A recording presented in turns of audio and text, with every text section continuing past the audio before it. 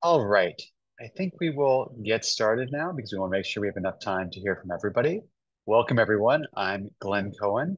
I'm a professor at Harvard Law School. I'm a deputy dean here, and I'm also the faculty director for the Petrie-Flom Center.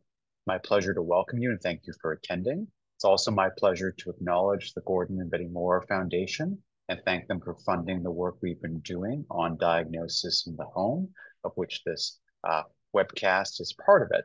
I also want to mention, as part of the same project, we have a new podcast series featuring some of the people who you see here on this panel called Petri Dishes. You can find it on the Apple Podcast Network. Review, rate us, especially if it's good rating, rate us, and that's Petri Dishes. We've got a really exciting panel for us today, but I want to just do a few housekeeping points. Firstly, if you want to submit a question, you can do so through the Q&A function on Zoom or via Twitter, now X, at Petrie-Flom, at Petrie-Flom. You do not need to raise your hand or use the chats. Those are ways we will not be looking at those. Instead, that's the way to do it. And Chloe has helpfully put a link to the podcast I see in the chat function. We'll share the fully captioned event video with all the registrants within about 1 to 2 weeks. So if you missed this or you want to watch it again because it was so good, 1 to 2 weeks, it'll be available in caption. And lastly, if you have any technical issues, if you're having a technical problem, please email us at petrie-flom@law.harvard.edu. Okay? Well, with that housekeeping, it's my pleasure to turn it over to David Simon, now Professor Simon, who is a postdoc on this project, and now he's an assistant professor at Northeastern. And David, I'm going to turn it over to you. Great. Thanks, Glenn. As Glenn said, my name is David Simon. I'm an associate professor at Northeastern University School of Law, formerly a postdoctoral fellow at the Petrie-Flom Center. And it's my pleasure to introduce our three panelists today. First, we have Dr. Adam Landman. He's an emergency physician and chief information officer at Brigham and Women's Hospital. He's interested in innovative application of information technology to improve healthcare delivery. And he led an emergency department information systems modernization project, a 3-year, $7 million custom software development project to move clinicians from paper-based to electronic documentation, among others. He's received a variety of grants and is quite interested in artificial intelligence and its application to healthcare. Our second panelist is Dr. Michael Abramoff. Dr. Abramoff is the Robert Wetsky Professor of Ophthalmology and Visual Sciences at the University of Iowa, with a joint appointment in the College of Engineering. He is an IEEE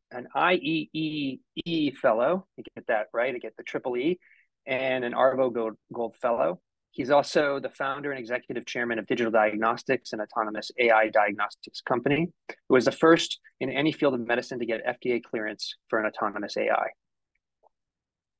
Our final panelist is Professor Leah Fowler.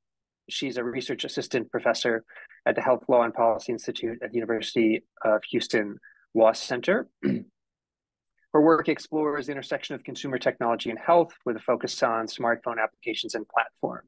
She's published in a variety of outlets and has done some terrific work. So thank you to all of the panelists for joining us. We're going to start with Professor Landman, and I will hand it over to him and begin the slideshow.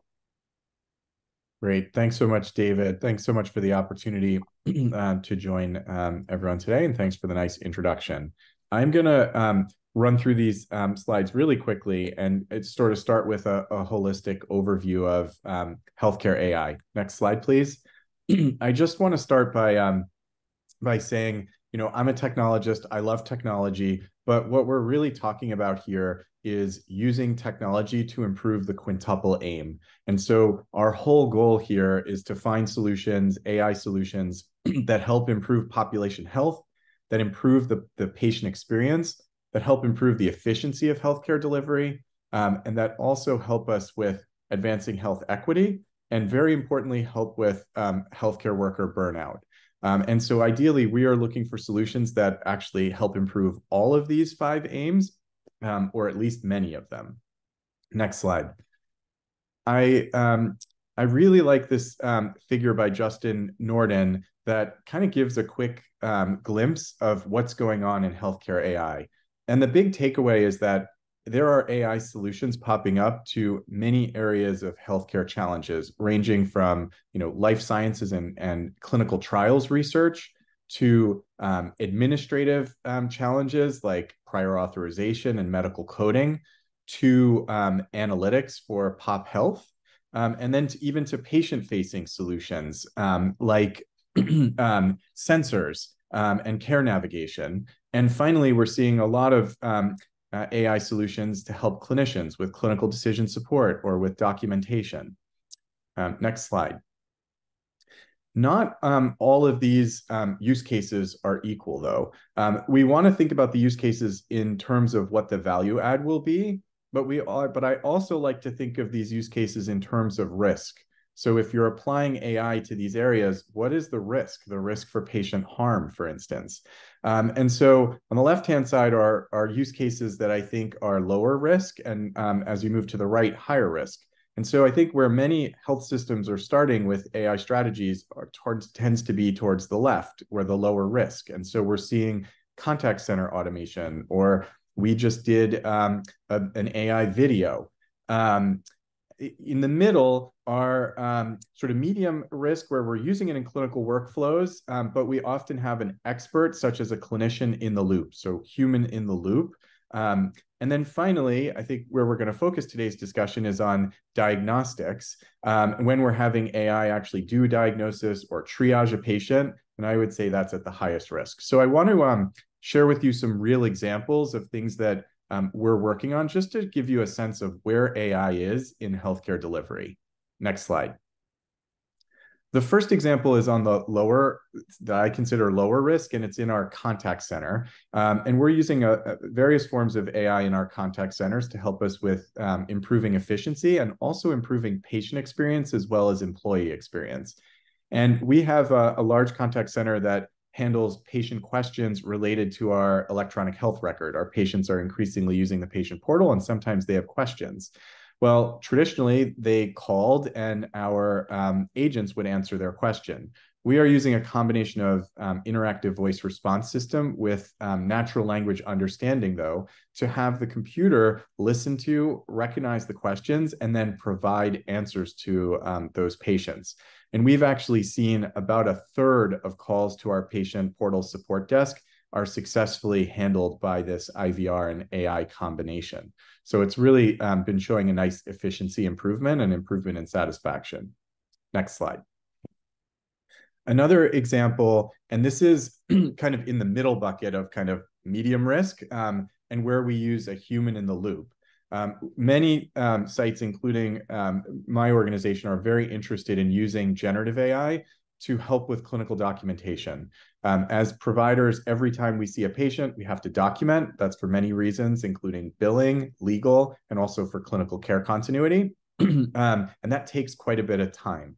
And so the holy grail is, could you have a solution where AI does the documentation? And these solutions take the form of an app, a secure app running on a smartphone. The patient provides their consent to have the patient-provider conversation recorded. That secure recording is then securely sent to a commercial product in the cloud. And that commercial product then does speech recognition, natural language processing, natural language understanding, and then uses large language models to summarize the note and create a note that looks like any other provider note.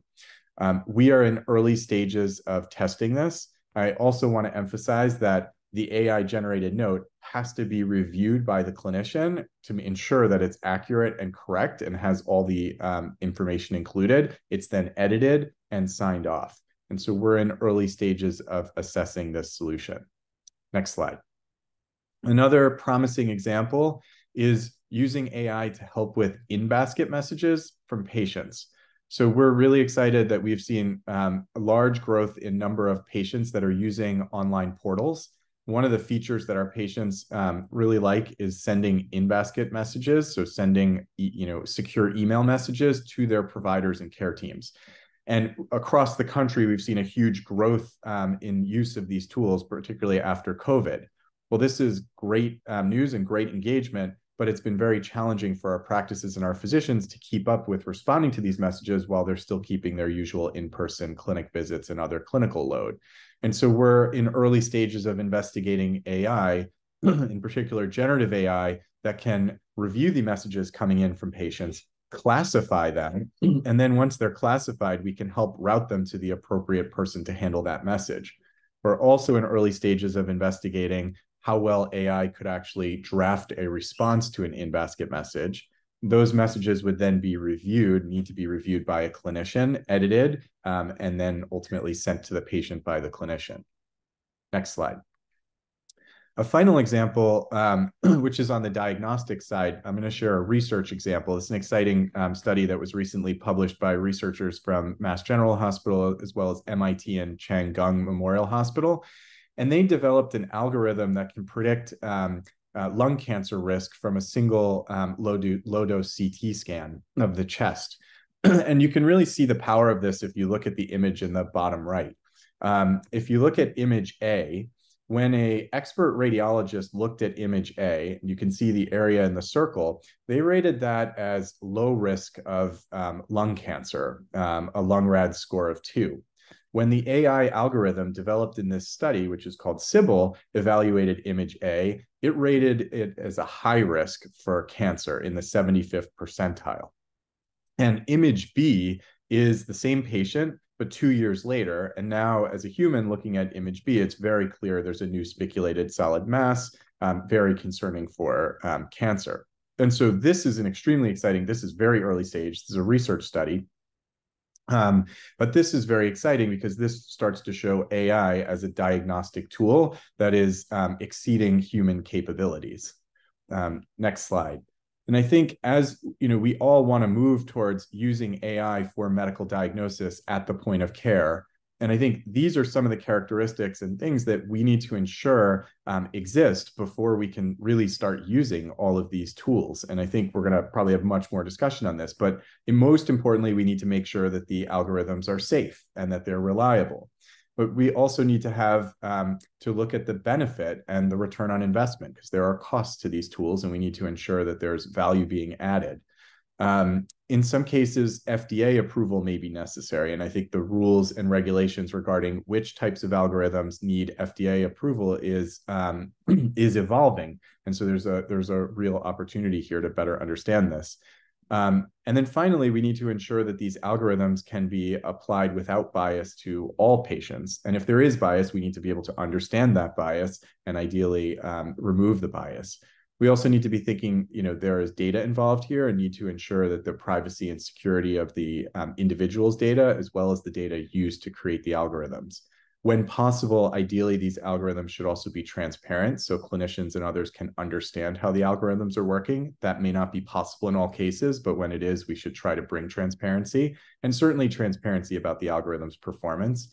And finally, in some cases, we may need to be transparent in explaining to patients when we're using AI and how we're using AI. So I look forward to talking with the entire panel and diving deeper into some of these issues.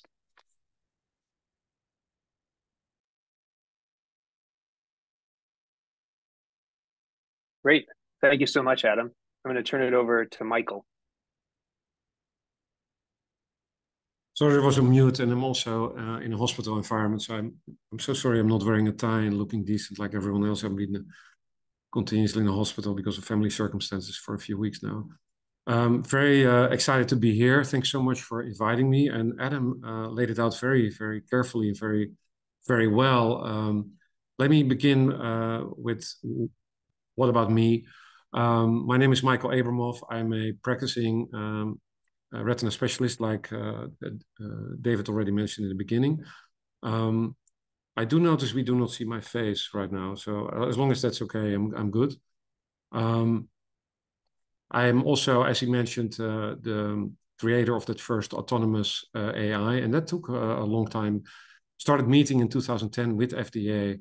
Hey, I want a computer to make a medical decision. How do we go about it? And that led to a very fruitful meeting of minds for years and years and years. And that led to an ethical framework for AI that has, I think, been really important in getting stakeholder support, all stakeholders really in healthcare, to support the use of especially autonomous AI, because as Adam mentioned, the perceived risk of autonomous AI is probably the greatest, and we can discuss it a little bit also. I think it's been an interesting journey since then, because 2018 FDA authorized this AI to be used for patient care without human oversight.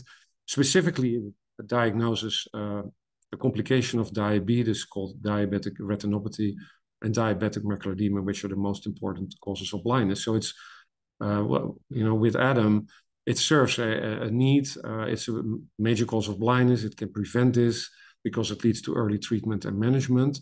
It's also traditionally a great source of health disparities. And that's another reason to use AI to improve access for these patients. And in fact, multiple randomized clinical trials coming out this year and already came out are showing that indeed health disparities are improved. And in fact, in the Baltimore area, with Black Americans having the same amount, 100% of diabetic eye exams now, thanks to autonomous AI, as white and Hispanic patients. So really, it can resolve very persistent health disparities that have been plaguing us for often decades and seemingly unsolvable, even by throwing resources and money at it. So that's exciting, because what it all started with was really building autonomous AIs to hopefully improve outcomes, health equity, population health. And it's indeed now showing scientific evidence that all this trouble that everyone went to is worth it.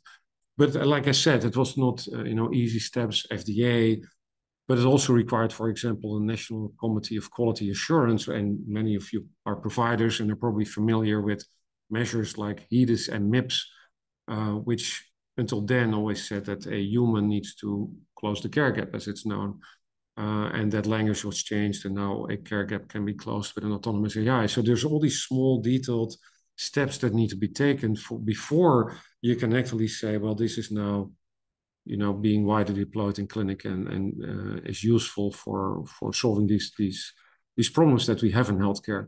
Another step was reimbursement. I didn't really see it very explicitly, Adam, on your slide, which was very helpful as a framework for our panel discussion. But you may be aware of Pear Therapeutics, a company that was very successful, had FDA approval for an app, and I'm looking at Leah, for addiction and curing addiction, and showing in randomized clinical trials that it worked. So that everything, all the checkboxes were checked, except that they had a hard time for various reasons why they didn't get reimbursement, and ultimately that killed the company and it went bankrupt now a few months ago. And so a very useful AI technology that was shown to benefit patients, that already had FDA approval, didn't make it, and now will not benefit patients, and the technology essentially is lost. So I think reimbursement is a very important factor, but that of course requires every stakeholder in healthcare to be supportive. For example, physicians often fear job loss. It's not only job satisfaction, but literally, will I still have a job 10 years from now? I'm often asked these questions by residents and fellows. And so AI reads to these worries, and that also, of course, can lead to lack of stakeholder support from physician organizations. And that is typically, a problem if you want to get reimbursement. And so payers, of course, need to support it. There needs to be an ROI. Ethicists need to support it. Patient organizations need to support it. And I think the work we did on the ethical framework that I already mentioned, and essentially making the step from, rather than talking about ethics, measuring ethics, a concept called metrics for ethics, where you say, well, this AI meets this bioethical principle 1.5 on some scale, and actually being able to have various metrics. There's, of course, many of them that were published a few years ago. I think that really helped get these stakeholders on board and understand that we were addressing any concerns they could have. And Adam listed many of them proactively rather than reactively, as often is seen, in other instances of new technology, for example, gene therapy. So I think a very worthwhile journey, stakeholder support, and that ultimately led to CMS and later all payers, reimbursing this at a level where there's also a sustainable business model, which is of course important for sustainable R&D and continued investment by VCs and now also private equity. I think with the results of the randomized clinical trials coming out this year, that the circle is almost round, that this can be done. You can really take an algorithm, take care of bias, address all the issues that maybe with ethics, get stakeholder support, ultimately get reimbursed and make it benefit patients.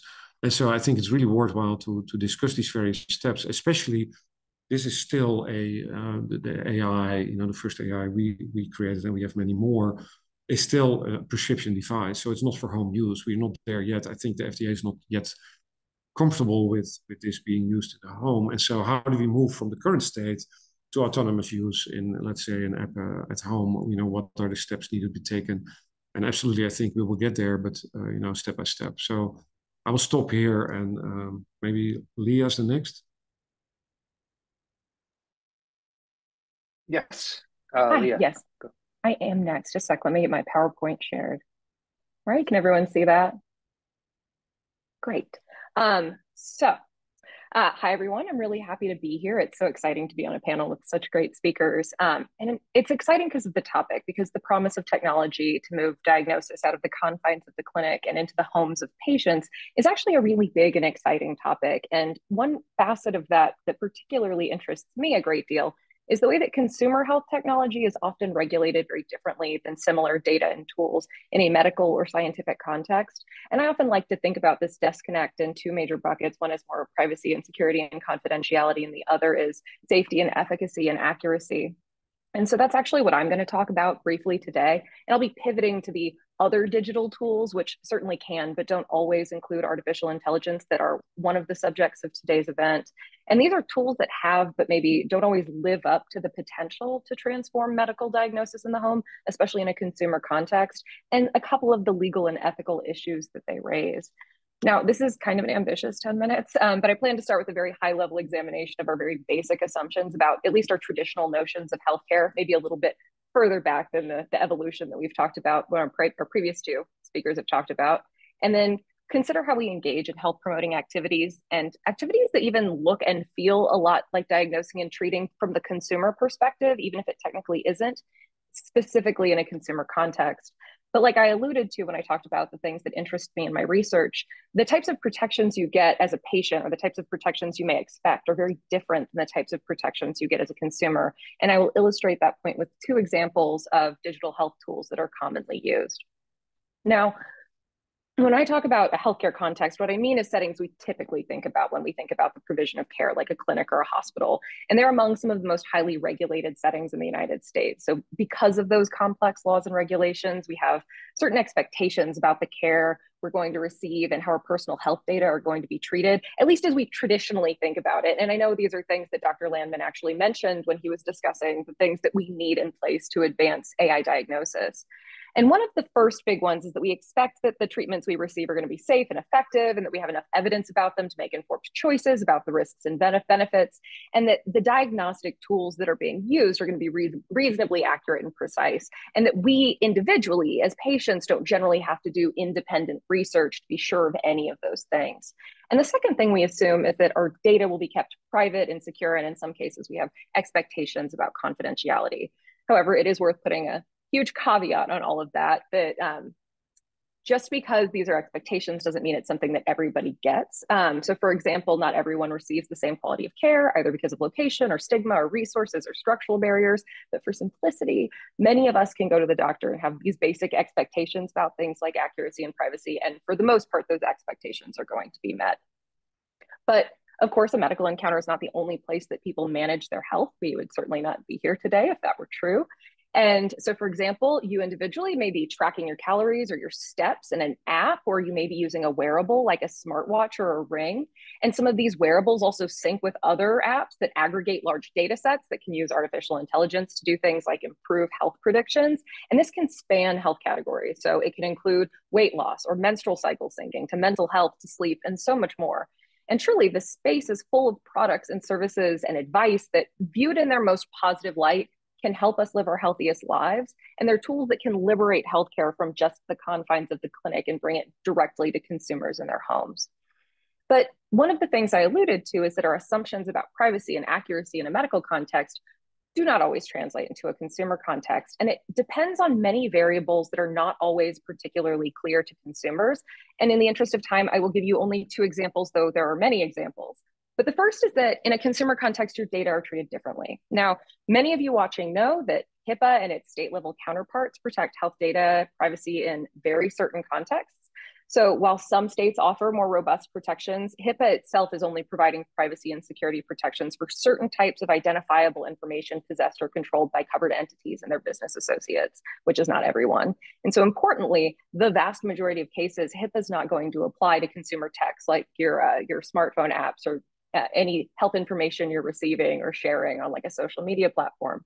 And second is that most apps and many wearables are not going to be FDA regulated medical devices, even if they look the same or similar to a device that is FDA regulated. And this is in part because the FDA has pretty broad discretion about how it interprets a product's intended use, which is a special term of art in the law. And further, legislation actually carved out certain types of products from the FDA's definition of medical device. So now it excludes things like low-risk devices intended for maintaining or encouraging a healthy lifestyle, which includes a lot of consumer products. And that's all a very long-winded way of saying that many products don't have to obtain any sort of pre-market approval or authorization or even baseline demonstrate that they work before they enter the consumer tech market. Now, of course, a lingering question in the background of all of this is why would it matter that things that look and feel like healthcare or health information are treated differently depending on the context? And I would argue that it certainly can be a big deal, especially as our interests in optimizing our health through consumer technologies grows and private for-profit companies continue to offer oftentimes very promising technological solutions to the problems of healthcare in the United States. But if we continue to position consumer technologies even as perfect substitutes for evidence-based care, it does raise important legal and ethical questions, especially since, at least right now, the prevailing advice to consumers in the absence of more robust legal and regulatory protections is, unlike in a healthcare setting, for you to do your own diligence and your own research on these technologies before you pick one that you want to use. But I would offer that that's actually really difficult advice to follow. And I won't just tell you, I will actually show you with two examples involving femtech, which is actually a really broad category of technologies that address female health needs. And this is most commonly refers to period and fertility tracking apps. And I pick femtech specifically because it's super easy to understand why accuracy and privacy matter in this context. So if an app you're using to achieve or avoid conception is not accurate, you will either not be able to become pregnant when you want to be, or you may unintentionally become pregnant when you don't want to be. And depending on where you live, you may have limited access to the full spectrum of reproductive care. And further, menstrual data is legally and medically significant. So for example, the date of your last period is relevant to determining gestational age, and period and fertility trackers at their most basic, taking away all of the technological shine, are often just repositories of dates of menstruation. So let's talk about what it might look like for a consumer to do their due diligence and try and pick an accurate and private app in this space. And we'll start with accuracy. Now, most people make decisions about the types of digital health tools they're going to download at the point of download. And for most of us, this is going to be the Apple App Store or the Google Play Store. And one of the first things you might see is images that the App Store shows you. And this is an example on the slide here. And if you're looking for something that feels like an assurance of accuracy, your interest might be piqued by claims like the ones that my teeny tiny arrow points to, and it says automatic and accurate predictions of fertility. And of course, images are not the only thing you're going to find at the point of download. You'll also find things like your app description. And these words are even smaller, but what you need to know is it's echoing the same guarantees. It's saying that one of the features is automatic and accurate predictions of fertility. So what can we conclude from this? Could we conclude that the product accurately predicts when you're fertile? And if it can do that, can it also predict when you're infertile? And if it can do both of those things, couldn't you use it to achieve or avoid conception?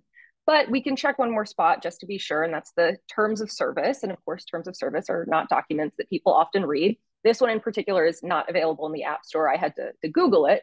And what you would find if you read it is likely a health disclaimer. And this tells a very different story than the images in the App Store. Suddenly, it's all language about how the information and predictions can't be used for diagnosis or treatment. And you should not use this product for conception or contraception. And if you trust it, you do it at your own risk. And it's just interesting to think about how these documents tell very different stories than the most obvious consumer-facing advertisements. And just to do this again for privacy, this is a screenshot from a different app. And what you'll see where the arrow is pointing, if you can read it, I know it's very small, is that it says the app never shares or sells your personal data. And I want you to ask yourself to reflect on what you think the word never means, because this is an excerpt from the app's privacy policy where it shows a non-exhaustive list of the ways the app does share your information with third parties. And I don't know about you, but that's not what never means to me.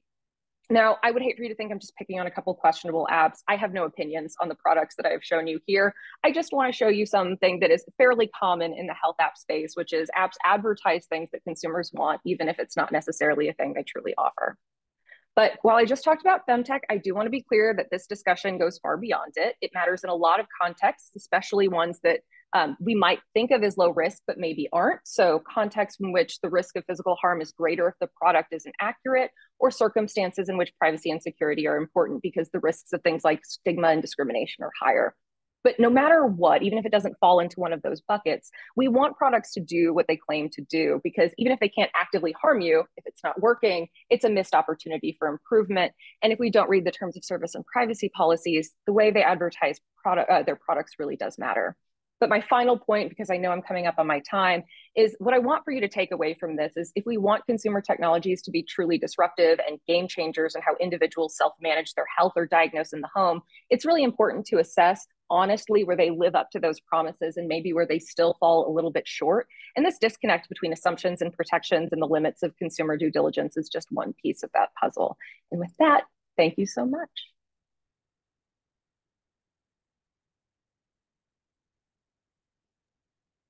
Great. Thank you, all of the panelists, for really terrific presentations touching on so many different issues. I think what I'd like to start with is a question that all of you can respond to if you'd like.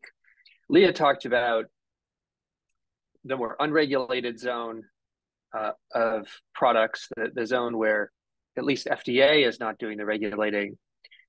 Dr. Abramoff talked about his product, the product that he helped develop in the context of FDA regulation. And then Dr. Landman talked a little bit about both. And so I'm wondering what each of the panelists thinks about the current FDA framework, the current framework for evaluating these kinds of products, and how we might think about changing it or modifying it in the future. So I'll pose that question first to Dr. Landman. Thanks for the opportunity. And I think the challenge is there's ambiguity in the current framework around what is regulated and what's not regulated. And so I think the crisper we can be on where the level of regulation is really important. And ultimately, I think that there are some aspects of regulation that can really help accelerate this work, right? So, and frankly, may also help. What I'm seeing right now is that a lot of centers are doing the same work on these AI tools because we're all trying to adhere to the principles that were described by everyone earlier. And so we're all trying to do our diligence to test and validate and ensure the safety and equity of all of these tools.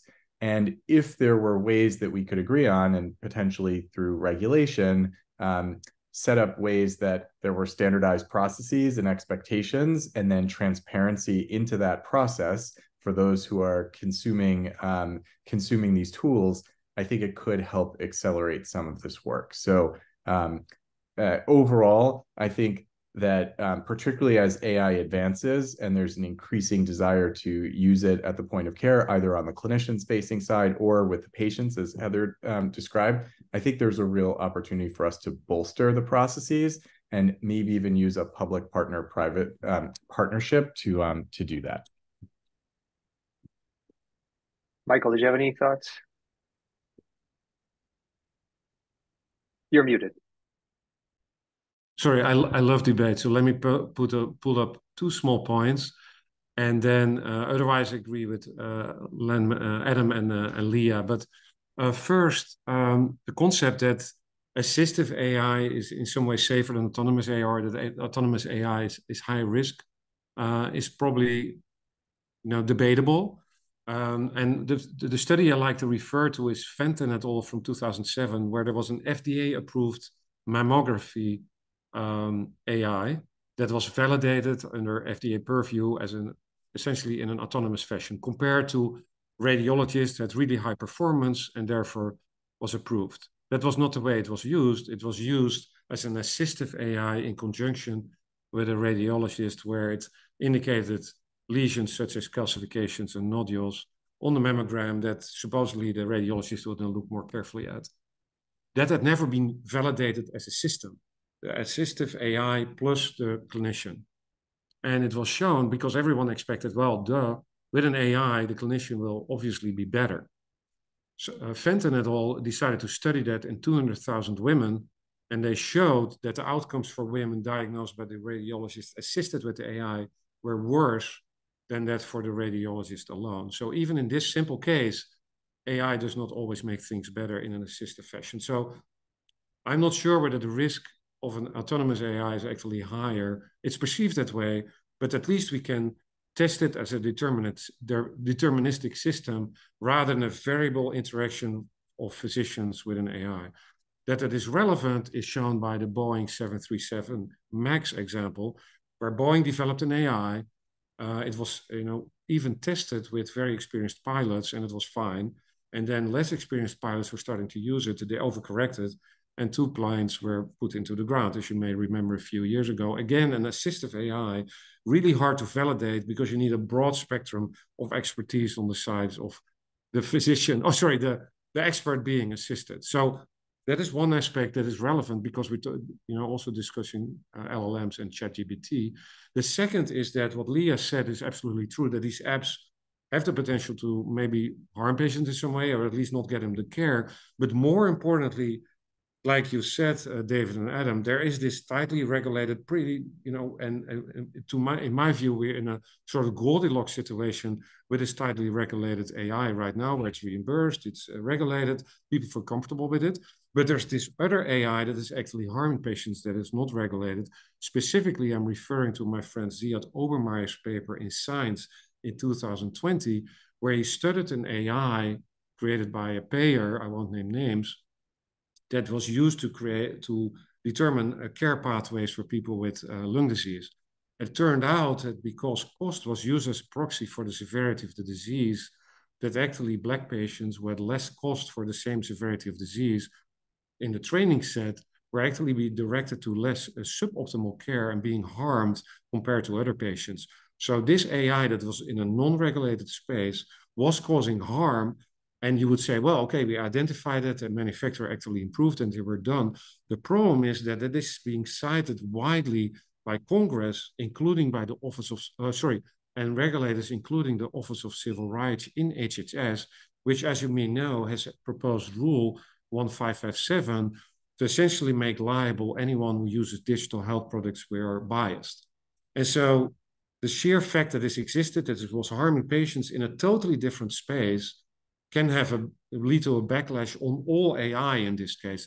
And we have seen it with gene therapy years ago, where gene therapy was doing really well in the 90s. Some unethical experiments were done. It was shut down. It was dead for 20 years and took a long time to recover to get FDA to approve a gene therapy, Luxturna. So long story short, I think the non-regulated space is really important and is already having an impact, what happens there on the regulated space. Thanks, Leah. Do you have any comments about that? I do. And it's a way of building on and echoing 2 of the points that were made about transparency and the role of reimbursement, because obviously more tightly regulating in the space raises a lot of new challenges. So one of the benefits of having sort of a light regulatory touch is products can enter the market cheaper, people can access them at a lower price point. So the more regulation you add in, it's going to drive up the costs of good and tested and evidence-based products, which may in turn, especially in the health app space, drive people to download things that are free and use the things that aren't tested. So that is a challenge and a tight line you have to walk. And the other one is, of course, this transparency issue. And I think a lot of consumers don't generally understand, what a product's intended use is and whether it's going to be FDA regulated or whether it's not. And you even see apps advertising things like FDA registered, which is of course it's not a thing that really means anything other than that the FDA knows that it exists. And so until I think we're able to communicate to consumers what these types of distinctions mean, I think we're going to continue to have struggles with apps that are more heavily regulated and may have gone through all of the FDA approval or clearance processes, and these other ones that look visibly very similar, if not identical to them, that have had none of the oversight. Great. There are a couple questions in the chat that I wanted to try to combine in some way. They're more technical questions. So perhaps Adam and Michael might be better able to answer them than Leah, but maybe Leah knows a lot about computational computer science or something that I'm not aware of. The questions are really directed towards the potential functions of AI tools. So one question is it possible to assign a probability of a diagnosis using an AI tool? And the second question is it possible that to design an AI that doesn't itself produce a diagnosis, but suggests tests that could produce a diagnosis? So similar questions that are relating to the process of AI. I mean, happy to start if that's helpful. Yes, there are. I mean, the short answer is yes, right? So there are clinical decision support tools or AI that can suggest new tests. In fact, that's common. It might be a recommendation to say, consider these strategies for the patient.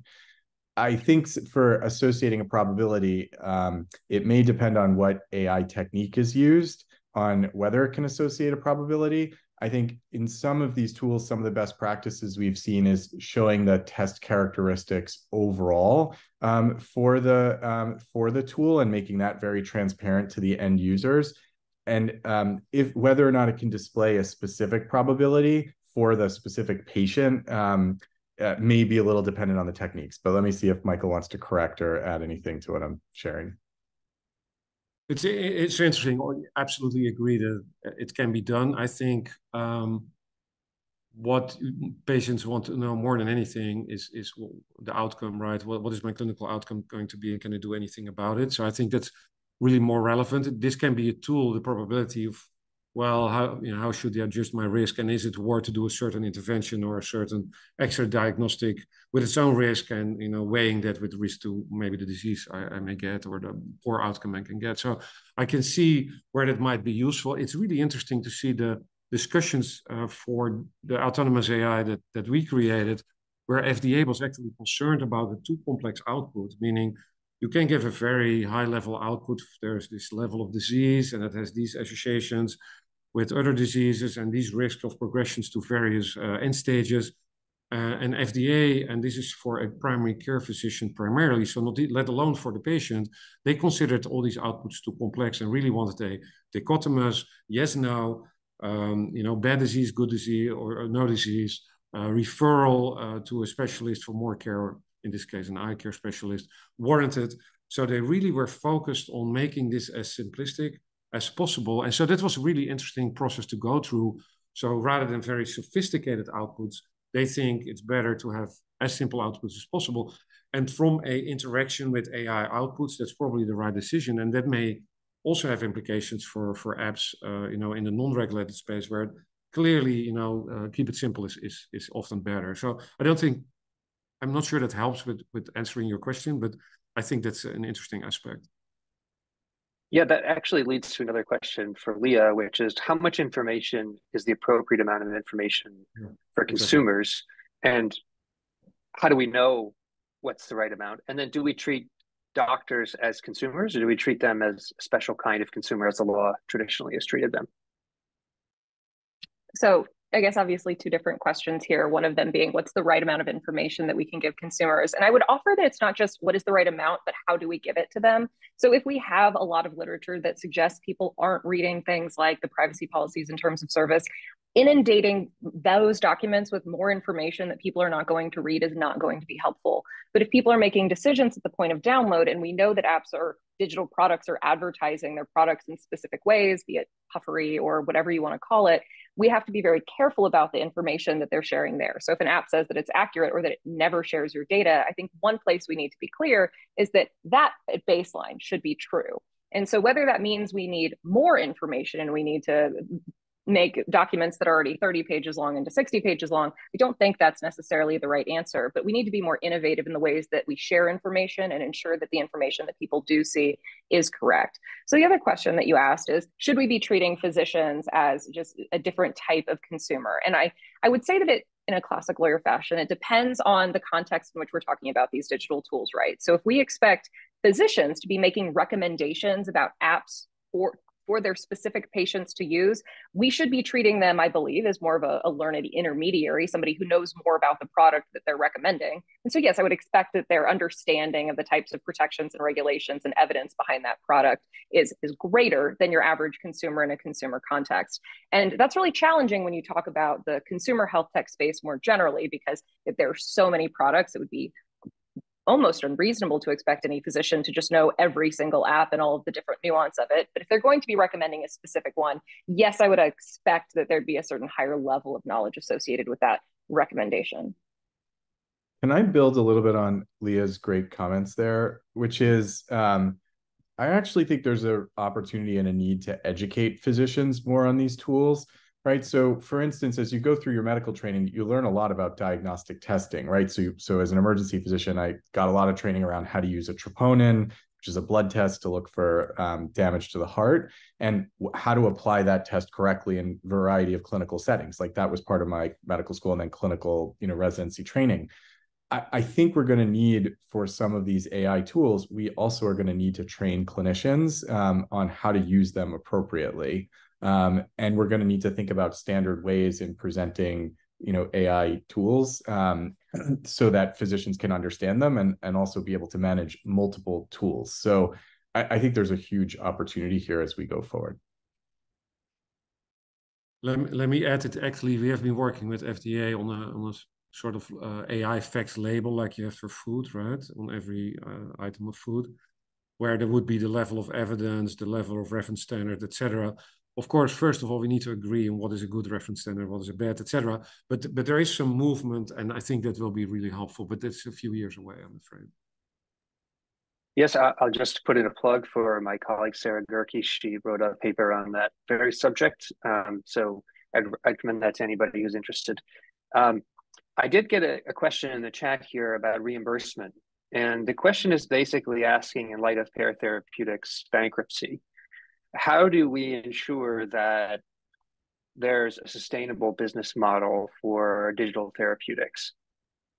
What are the ways? I love taking that. So is it okay, or Leah, you want to start first? Okay. So I think that is key. Like with my example, they had everything done except that, right? And still they're dead. And so, like I mentioned, I think stakeholder support is crucial. Any group, patient group, ethicist group, payer group that doesn't want it and everyone else wants it, it's dead in the water, in my view. And I've seen it happen. If you go to the CP2 editorial panel, where I've signed these NDAs, so I cannot disclose much, but I do know there's companies there that have been waiting 8 years for a category 3 code. And if you're aware, category 3 code is not even leading to reimbursement. It just means that you're going to measure and be allowed to measure utilization, and hopefully showing enough utilization. So a few years later, you can move to a category 1 code. So there's this, depending on the stakeholder and enthusiasm that you see, the level of evidence for improving the patient outcome, health equity, all these factors that really go into every small item on the way to reimbursement. Then CMS, in our case, spent more than 30 pages on 3 different proposed rules in the Federal Register on what they call the guardrails around AI. What they didn't want is set a precedent for all sorts of bad AI that we're discussing now to be reimbursed and blowing up the budget. So they want to be very careful and say, is bias addressed, which normally CMS doesn't really think about. They now have to think about all these different aspects of how AI can cause harm, right? Data usage, etc. They were really, really very considerate in their decision to do this reimbursement. I think the framework, because essentially in many cases, and even most physicians are not aware, the physician fee schedule, which is core of CMS, and for many payers, the example to follow for private payers, is really what the charge is. And the charge it can then be reimbursed. So the physician pays a charge, and then it can be reimbursed by the payer. So in some way, as an AI creator, you have to decide what is the charge I set. And if that's very high, that looks very promising, but people say, well, why should we pay for this? Is this cost effective, etc.? You get all these considerations. It's very low. Typically, if you're an AI creator, your investors will say, this is not a sustainable business model. We cannot support this. So you need to have the sweet spot. I think the model we proposed, which is we call it an equity enhancing model, where we said, in this case, for this specific diagnostic procedure, right now, instead of 100% of patients getting it, it's a big source of health disparities. Most underserved patients are not getting it, and only 15 to 30% are getting it. Clearly, there's a willingness to pay for this 30%. Let's now set the charge for the AI where we can do all 100% of patients and not blow up the budget, meaning with the same amount the same expense that we're currently paying for 30%, we'll now pay for 100%, and we'll set the charge that we as AI creators set accordingly. So now you go into these meetings and they say, well, clearly you're trying to save money here, not increase money. You're not trying to blow up the budget here. You're actually trying what we all want, and you do it based on improved patient outcome. So I think that really helped, and we published that right in Nature Digital Medicine now a year ago, I think already. But that entire framework, test equations, it actually is, I think, very useful and is being used by other AI creators to set their charge, because that's what it starts with. People ask, what can I do for reimbursement? That's not what you should be asking. You should be asking, what is the appropriate charge that we should be asking a health system, a provider, etc.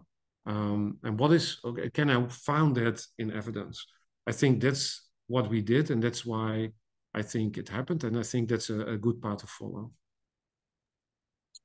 And it's such a rich and wonderful answer. It's hard to elaborate too much on that. But for me, what it really underscores is how intertwined reimbursement and regulation are. So at least in the health app space, we have certain expectations that apps are available for free. If you're going to start charging for them, being able to build in the ability to get reimbursed through insurance is something that could make evidence-based apps more accessible. And to me, it also just really highlights to me how accuracy and privacy are so linked, because oftentimes when apps are developed and then offered for free, consumers themselves become the product, because you're able to transact in the consumer data that you're able to collect. So if we do want higher protections, and when we are talking about privacy and when we're talking about security, we're now cutting off a revenue stream. So if we can't come up with another opportunity for reimbursement, we're not going to see the types of positive innovation in this space that really could move the needle for consumers and consumer health technologies. So go ahead, Adam. No, I guess I would just add one thing, which is I'm disappointed that both of these companies are challenged and did not succeed here, because they ostensibly did most things right? They actually validated their products, right? They went up for reimbursement. I also wonder if we're just not at the right time for them. I think as I look forward, we have to figure this out. If you start to look at the demographics, and particularly in behavioral and mental health, we do not have enough people to care for the number of patients that need this care and these services. So I think we've got to figure out what services need a human, and in particular physicians, and then where can we use automation. So I guess I would just say, I hope we don't give up in this area, because I think it is going to be the solution. It may take us longer, but it's desperately needed, and particularly in behavioral and mental health. Let me push back against what you just said and propose something to the whole group. Is probably will be the last question. So if automation is, let's say I agree with you that automation is going to be part of the solution, but something you said at the beginning of your talk stuck with me, which is this automated responses to incoming messages. And you said that people were really engaged with these incoming messages and they really liked using the messaging service, and maybe we can figure out a way to automate that in some respect. I submit that I, for one, hate using the messaging service, and I would much rather just talk to the doctor for 30 seconds, and maybe the doctor doesn't have time to do that, but for me, that would be more efficient. So I wonder if an over-reliance on artificial intelligence, auto response, automation, not only will depersonalize further the already depersonalized healthcare experience, but lead to maybe not worse outcomes, but more dissatisfaction with the healthcare system, and how that influence the growth of these technologies further? Yeah, I can start and then let my colleagues jump in. You're absolutely right in raising this. I mean, look, ultimately, we want to have multiple channels for the patient to be able to interact with not only the provider, but the entire care team. And what we want to really try to do is figure out what they're reaching out about and balance what their preference is for how they want to interact, right? And the nice thing is we can think about what language, what format, right? How do they prefer to use a smartphone and send a message, but also look at the clinical need and whether how best, which format would work best for that clinical need. And I think what we're trying to solve for is how do you do that as efficiently as possible to address the patient preferences, but also address the really significant capacity constraints and challenges that we have on the clinical care side. My colleagues may have other perspectives on this. I think Leah wanted to respond. I mean, you're not going to find a lot of pushback from me because I tend to agree with you. And I know that one of the more recent examples we saw in the consumer digital health space had to do with chatbots for therapy. And people tended to react pretty well until they found out that it was a chatbot. And then, statements like, I understand how you feel, stopped resonating with them. And you're not going to hear any pushback from me because I agree with you. I think what we are trying to do, what I have been trying to do, is bring high quality healthcare as close to the patient as can be. That can be from a specialty clinic to primary care, which is really our focus right now. And then, the things Leah is discussing, bringing it from maybe the health system to even the home, and wherever that is appropriate and leads to better outcomes, that's where we should be focused. There's a lot right now where what we're not doing, we're not even discussing whether I'm comfortable. There's no interaction of these patients with diabetes with an eye care specialist whatsoever. And they're going blind needlessly. And so I agree with you that there is that aspect, but right now we're trying desperately to get people the care they deserve and need, and we want to pay for. So absolutely that is true, but there's a lot going on that doesn't cover that. Okay, so we actually do have time for one more question, and it's related to the one I just asked. And it's related to something that, Michael, you said earlier, which was some of the adoption doesn't happen because of stakeholder disengagement. Basically, physicians may not want the product because they think it will put them out of a job. And I'm wondering, how do you build, or what concerns do you address to get that kind of stakeholder engagement? And how do you build a consensus around adoption of technology like AI in healthcare? Part is ultimately what what we all care about is patient outcome, health equity, these things, right? Doing better for our patients. So it's focusing on that and showing evidence for that. The other one is this message. Well, physicians think about the patients they do see.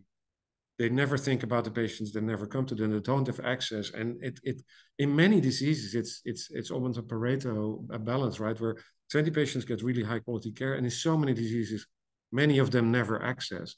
And so, but you don't think about it as a physician. You only think, oh, this AI is putting out of business because it's doing the 20%. No, it's going to do the 80% that you're not even thinking about. And so let's worry about your job when, we're doing 100% of patients. That's not, in the foreseeable future, we're not doing 100% of patients. We're deploying AI as fast as we can, but there's so much more we should be doing. And so right now, that's when you explain that there is this invisible population that you don't think about, then they typically become much more supportive. And in fact, the American Academy of Ophthalmology is the biggest supporter, as well as the AMA, where I was now 13 years ago, the retinator, right? The terminator of the retina in a big editorial. And so, no, I think that can absolutely be changed if you explain it with evidence.